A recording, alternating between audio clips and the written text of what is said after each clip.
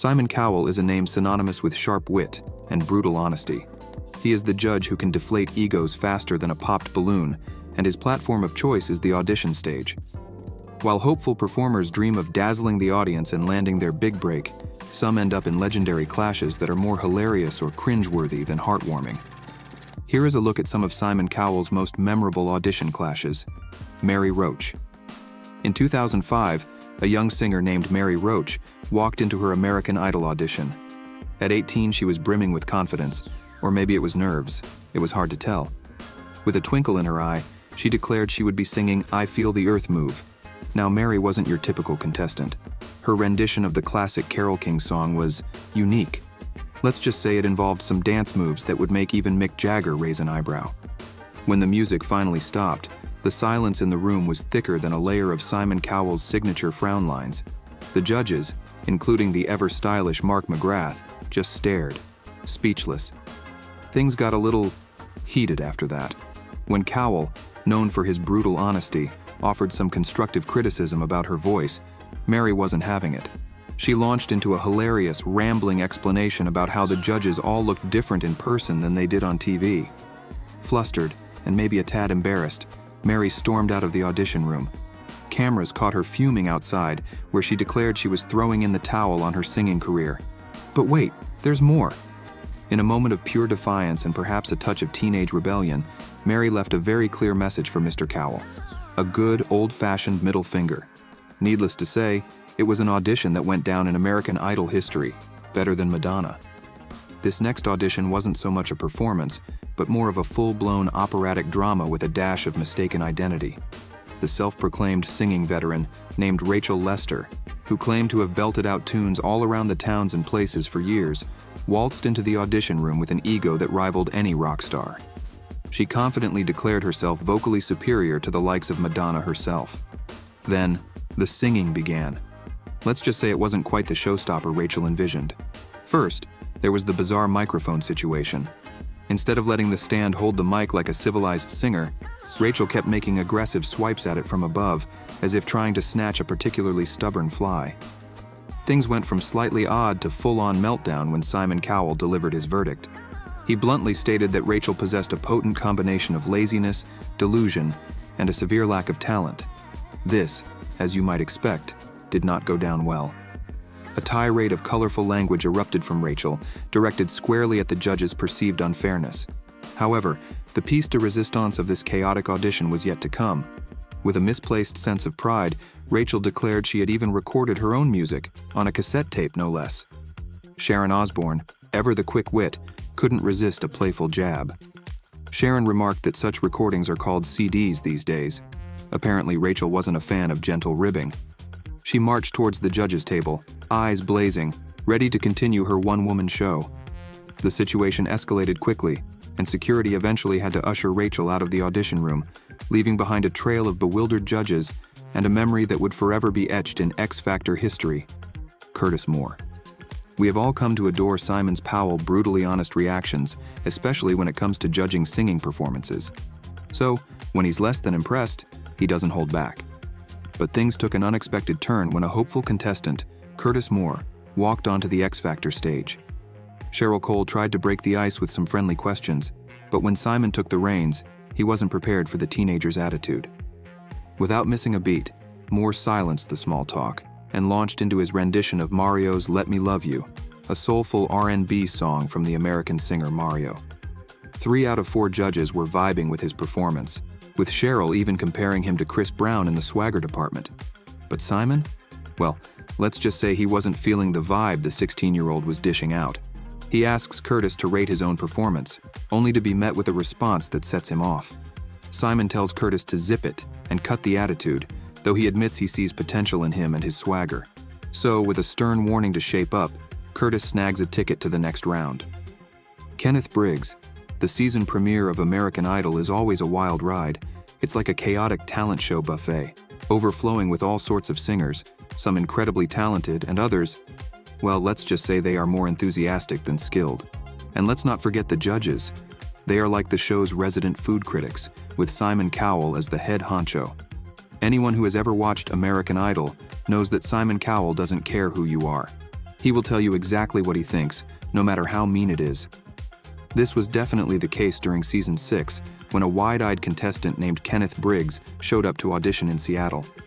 Now, Kenneth may not have been the most polished singer, but he certainly had the guts to get up there and belt out a tune in front of a national audience. Unfortunately for Kenneth, his rendition wasn't exactly hitting the right notes. As soon as Kenneth finished his song, Simon gave his opinion on Kenneth's performance. According to Simon, Kenneth's dancing was terrible. His singing was horrendous.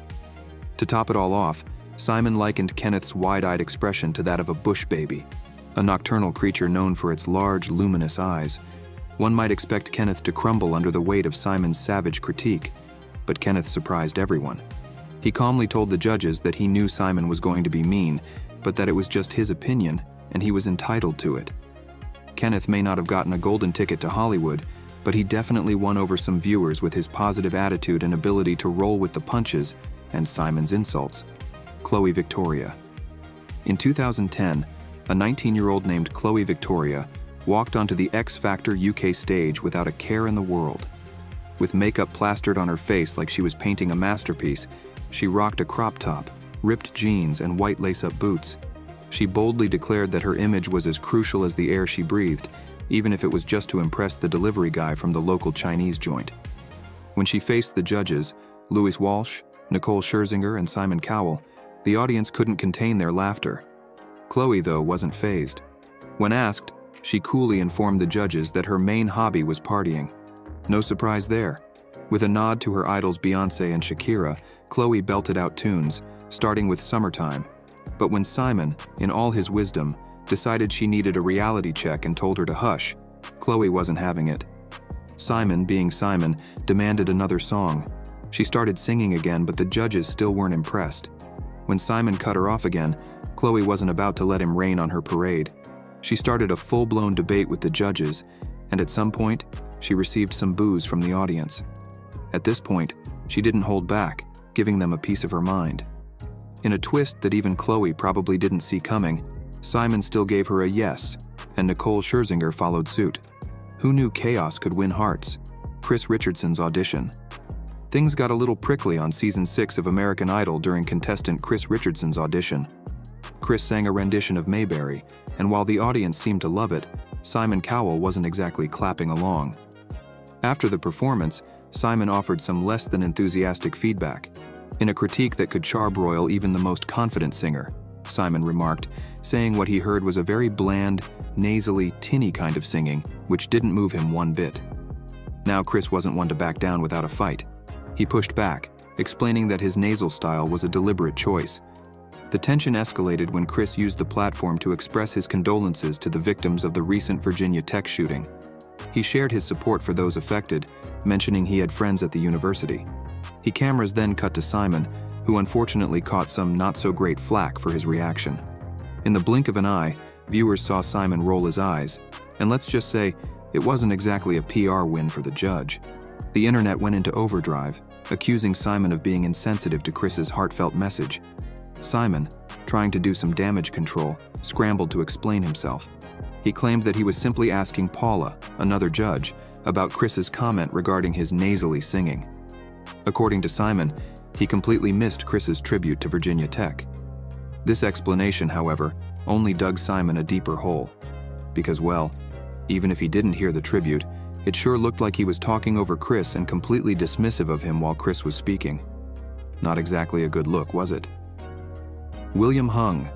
William Hung's energetic and off-key rendition of She Bangs on American Idol Season 3 became an instant internet sensation. However, in today's more sensitive climate, some have criticized the performance for unintentionally reinforcing negative Asian stereotypes. Despite the questionable musicality, there was no denying William's genuine enthusiasm. Watch how it all went down. After the performance, Paula Abdul, known for her nurturing spirit, tried to find the positive. She told William she appreciated his dedication, saying he gave it his all. Simon Cowell, however, was not holding back. He bluntly stated that William's audition was one of the worst they had seen that year. He didn't mince words, calling the entire performance grotesque. Simon wasn't shy about sharing his full critique, adding that William couldn't sing or dance. While his comments were harsh, they weren't entirely untrue. William, unfazed by the negativity, simply said he did his best and had no regrets. This earned him some praise from Paula and Randy Jackson. Simon, however, couldn't resist a sarcastic whoopee. He then took aim at William's decision to skip school to audition without his parents' permission. Simon suggested William go and do some homework, implying his priorities were misplaced. Simon wasn't done there. When William admitted to having no professional singing training, Simon feigned surprise. He then asked whether William was truly serious about pursuing a singing career. William assured Simon that he was indeed serious and had put in a lot of effort. Holly Jervis. The X Factor is known for its dramatic moments, but sometimes fireworks aren't necessary for a clash of wills. This was certainly the case with Holly Jervis's now legendary audition on Season 5. Holly, hailing from the sunny Isle of Wight, walked into the audition room with an air of confidence. She seemed like wasn't there to mess around, and this initially won over the judges. However, her rendition of Big, Blonde, and Beautiful from Hairspray, coupled with her habit of talking a little too much and a little too intensely, ultimately led to a showdown with Simon Cowell. Simon, never one to mince words, bluntly told Holly that her performance simply wasn't good enough. Holly, however, wasn't about to accept this criticism without a fight. She challenged Simon, asking him to consider the opinion of her employers. She argued that they wouldn't keep hiring her if she was truly as bad as he claimed. Simon, not backing down from his position as judge, offered a less than flattering assessment. He implied that Holly wasn't a naturally gifted singer. Despite correctly predicting a clean sweep of no votes from the judges, Holly maintained a relatively composed demeanor as she exited the audition room. However, the facade crumbled once she was out of sight. The cameras captured Holly breaking down in tears, highlighting the emotional roller coaster that comes with chasing your dreams. Angry Ariel. This X Factor audition, we are about to talk about, went down in history for all the wrong reasons. From the moment Ariel Burdett marched into the audition room, it was clear this wouldn't be your typical hopeful singer serenade. She wasn't there to win hearts, she was there to demand respect. In a display of surprising boldness or perhaps misplaced confidence, she launched into a tirade, demanding recognition, not as a contestant, but as a human being, not a number. Let's just say, the atmosphere went from tense to even tenser faster than you could say, vocal coach. Things went from bad to delightfully bizarre when Simon declared her audition an absolute nightmare. Instead of accepting the critique with grace, Ariel puffed up her chest and launched into a passionate and frankly confusing defense of her song's academic construction. It was a technical explanation that left the judges blinking in bewilderment, unsure of whether to laugh or run for cover. The tension in the room could have been cut with a butter knife. Finally, Ariel concluded with a parting shot, implying the judges were lacking in intelligence. One can only imagine the thoughts racing through the minds of the judges. Perhaps it was a valiant last stand, perhaps a final act of defiance. Needless to say, her exit was less triumphant farewell and more being escorted out by Simon's security guard. As the door swung shut, one thing was certain. The X Factor stage had just witnessed an audition they wouldn't soon forget. A display of vocal talent and, well, let's just call it a very unique personality. The Angry Grandma. Edna Moore, an 86-year-old great-grandmother from Chatterton near Oldham, proved that age is just a number when it comes to defending your loved ones.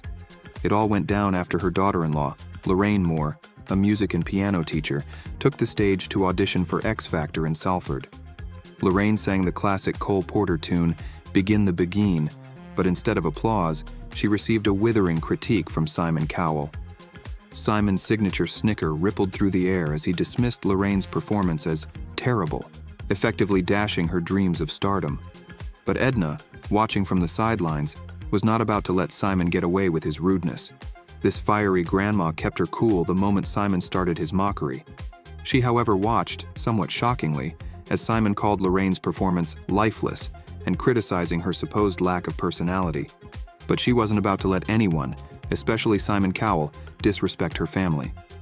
Later, Edna barged back into the audition room, her anger a force to be reckoned with. She directly confronted Simon, reminding him in no uncertain terms that he had indeed resorted to childish laughter. Edna then challenged Simon's behavior. She suggested that he reconsider his approach and implied that he believed himself to be superior to others. Edna further stated that she believed Simon's comments were rude and disrespectful. Faced with Edna's righteous fury, even the ever-confident Simon seemed to shrink. After mumbling a meek apology, He walked out of the room, leaving Edna victorious. Edna's fiery defense not only protected her daughter-in-law's dignity, but also proved that respect for others is an essential quality, regardless of age or fame. Subscriber's pick. Now, it's time for today's subscriber pick. Today, we are diving into the world of Simon Cowell and his, shall we say, unfiltered brand of feedback. On talent shows, Simon's bluntness is legendary. His critiques can be harsh, sometimes bordering on brutal honesty. Sure, it can get a bit much sometimes, leaving contestants and viewers squirming in their seats. But let's be real, a lot of the time he is just saying what everyone else is thinking. Maybe that's why these moments become so unforgettable. So what do you think? Is Simon Cowell a harsh but necessary critic, or does his bluntness go too far sometimes? Share your thoughts in the comments section. Without further ado, let's get back into the video and see what happens when Simon confronts contestants with a bad attitude. Watch what happens. Triple Trouble. Triple Trouble, a hopeful singing trio, took the stage on the X Factor UK in 2009. Their chosen song was a rendition of Rihanna's hit, Umbrella. Unfortunately, their performance left the judges feeling less than impressed, and it wasn't just the singing. One member's fiery attitude and sharp tongue towards the judges turned this audition into a spectacle for all the wrong reasons. Right from the start, it became increasingly clear that Triple Trouble's vision for their musical career might not quite align with reality. As their voices filled the air, Simon Cowell found himself utterly unable to stifle his laughter. Cheryl, on the other hand, darted her gaze around the room, clearly trying to maintain a straight face. Even Lewis Walsh, known for his sometimes questionable enthusiasm, couldn't help but cringe as he watched the performance unfold. Finally, unable to bear it any longer, Simon reached out and cut the music short. The silence that followed was thick with tension. Then, Simon addressed the group by asking if they all had a cold. This didn't go down well with one member, George Gerasimu, whose expression darkened considerably. Simon then continued by referring to the group's performance as a racket. The audience, sensing the awkwardness, laughed along.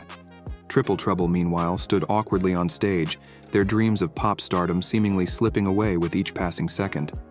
George, however, wasn't about to take the criticism lying down.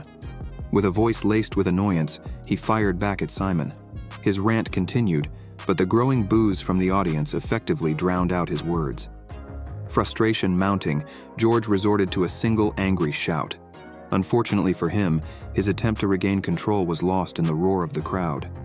Defeated and clearly unhappy, Triple Trouble shuffled off the stage after George's outburst.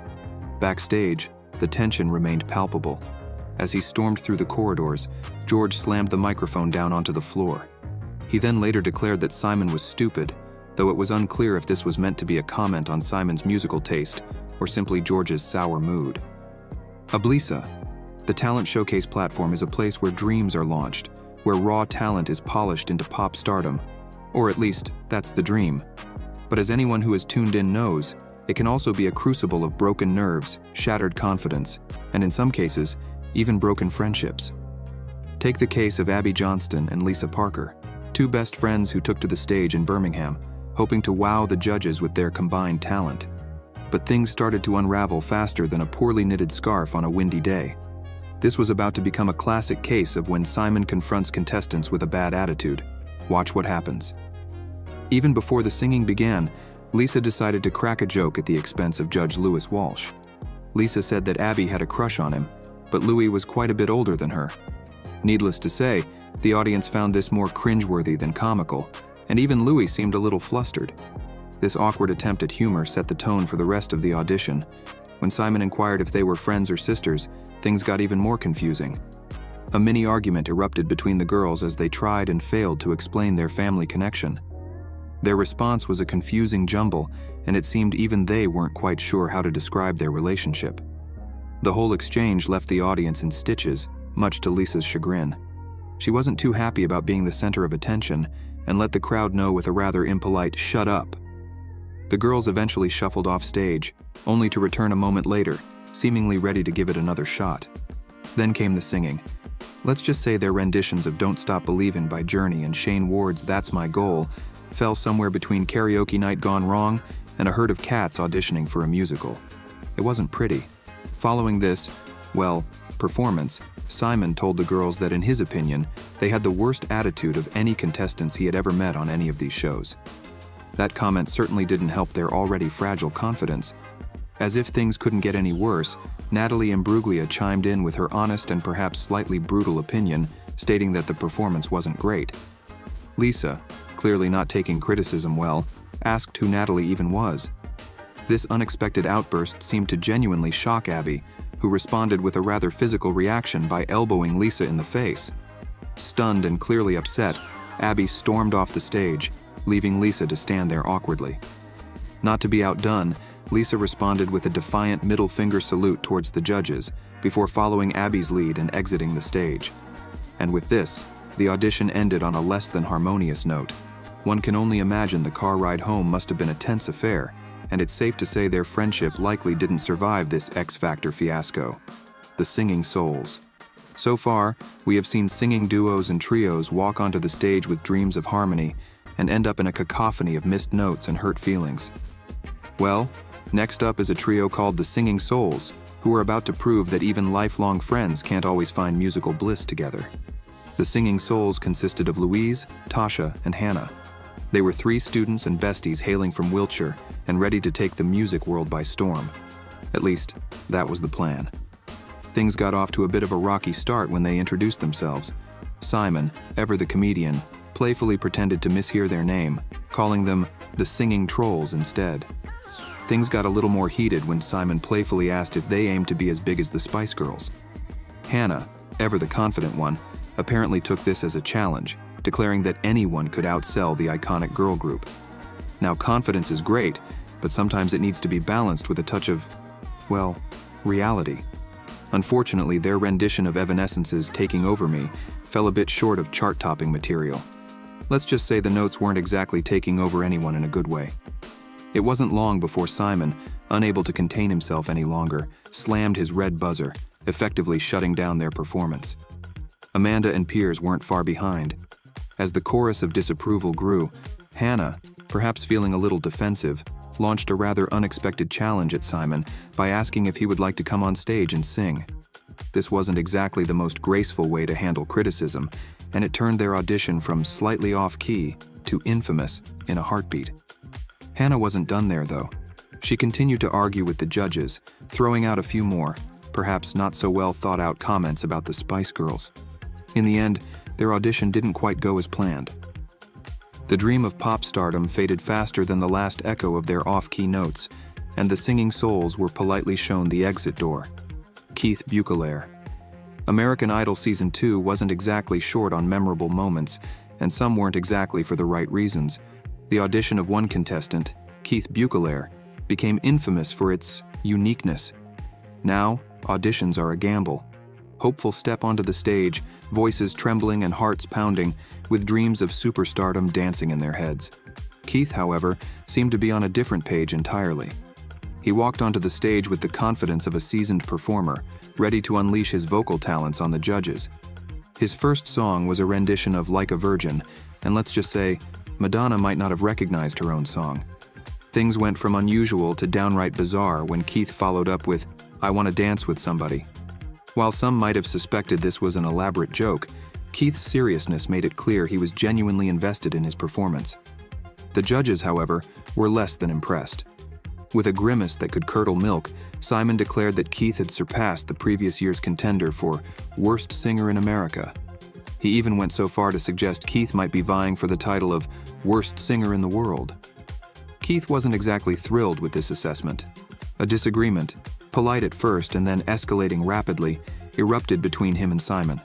Simon, never one to mince words or hold back a cutting remark, pointed out the sheer improbability of anyone on earth singing quite like Keith. He bluntly advised Keith to abandon any aspirations of a singing career altogether. While Simon's honesty might have been brutal, it was clear Keith's performance wasn't exactly Idol material. Keith's shot at American Idol glory ended as abruptly as his off-key rendition of Like a Virgin. He shuffled off the stage, dreams of superstardom replaced with a clear understanding that the road to pop stardom might be a little longer than he anticipated. Thank you for watching this video. See you in the next one.